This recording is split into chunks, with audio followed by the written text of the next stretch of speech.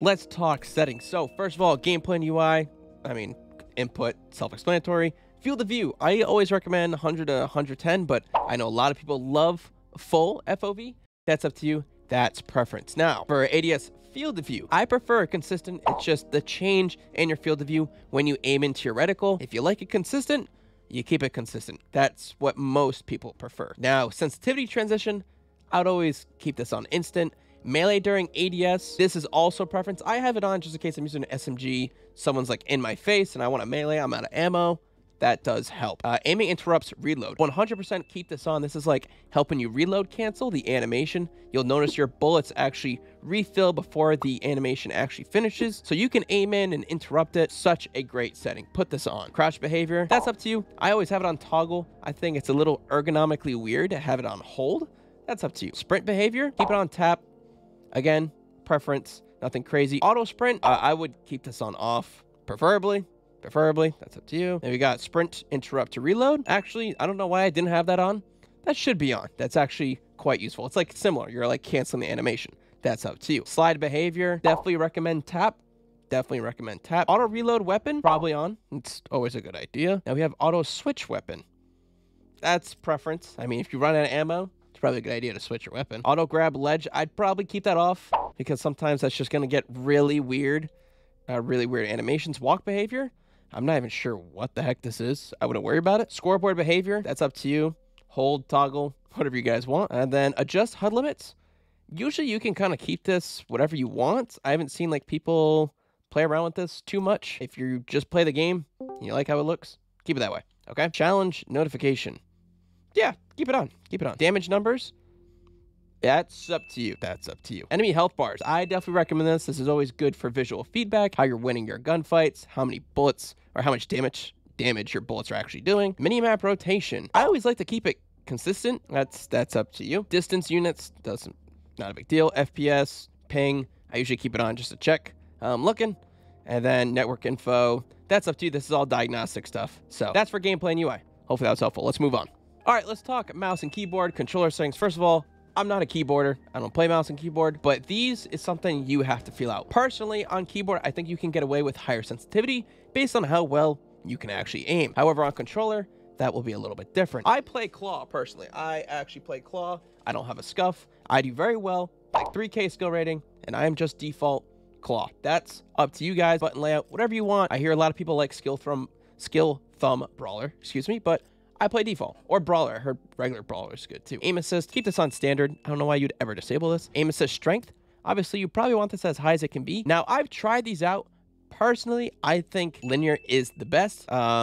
Standard is for like newer players, not like the best aiming. Linear is for more experienced players that just need a little bit of fine tuning with their shots. And then reverse S curve is for those people that really like emphasize their movement, spinning screen, all that sort of stuff. So chances are, if you're watching this video for settings, you're probably a linear player or standard, but linear is always a good bet. Horizontal sensitivity, I highly recommend low settings. Most of the other content creators, top players that I've talked to have all said low sensitivity on controller. And the reason is because people move so fast in this game. Yes, you need to track them, but at the same time, if you're trying to react to other fast people moving and your sensitivity is so high, you're not going to be able to snap on them that well. So keep this sensitivity low. Trust me, keep it low. Just like Call of Duty. This reminds me of old Call of Duty. If you played old Call of Duty, small sensitivity was always the best, okay? ADS sensitivity multiplier, usually keep this the same.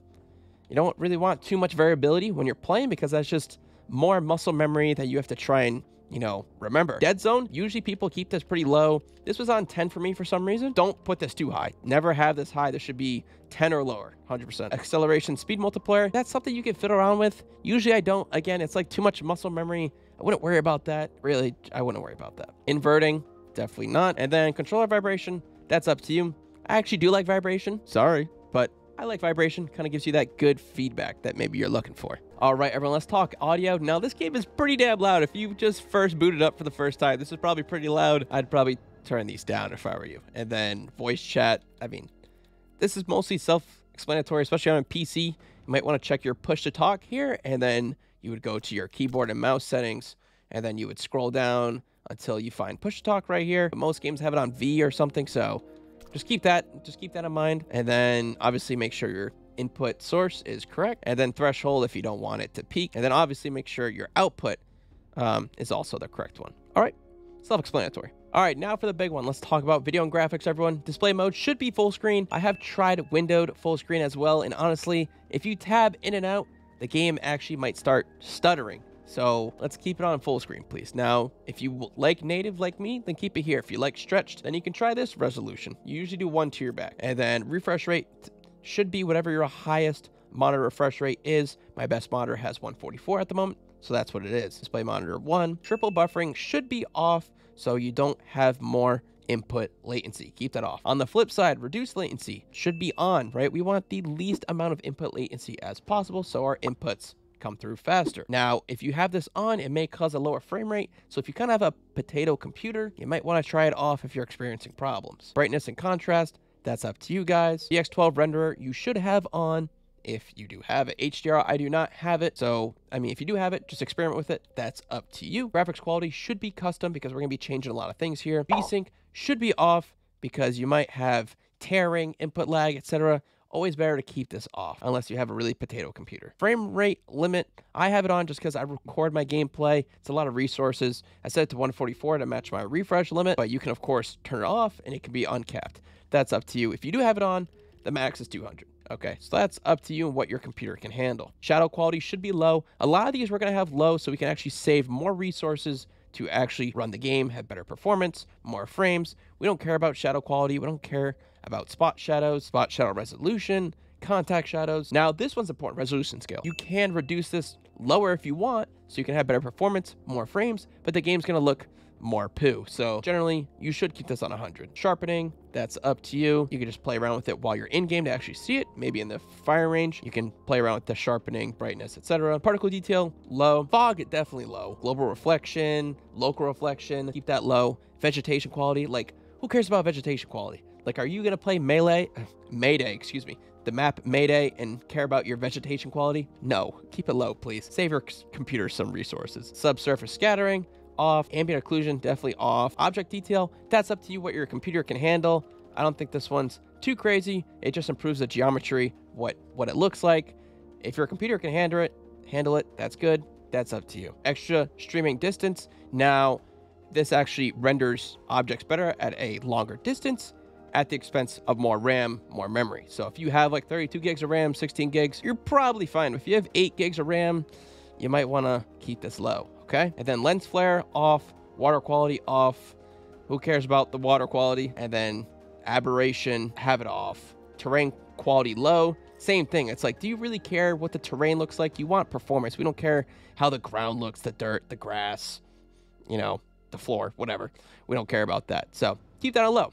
All right, so if you have any questions on that, let me know down below. All right, language and accessibility. Now, this one should be fairly quick. Obviously, your language. If you want subtitles, that's up to you. Colorblind mode, though. If you like none, that's up to you. But honestly, I do prefer this deuteranopia. I'm not sure how to pronounce this, but this is actually yellow. If you want your enemies to appear yellow, which is better for your eyes, you know, like yellow is like the best color for your eyes to notice, I'd put this colorblind filter on. Flashbang effect, if you're playing late at night and you don't want to get flashbanged IRL, put this on dark because the flashbang actually appears black. It's dark. So it's actually pretty nice touch.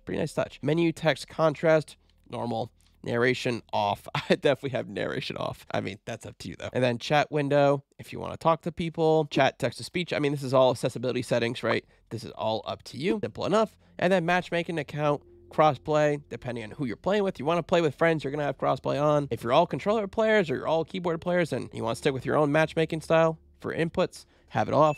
That's all up to you guys. That's all the settings. Let me know if you have any questions. I'm making how-to videos all XDefiant pretty soon. Stick around. Thank you guys so much for watching. Hit that sub button, and I'll see you guys in the next one. Bye-bye.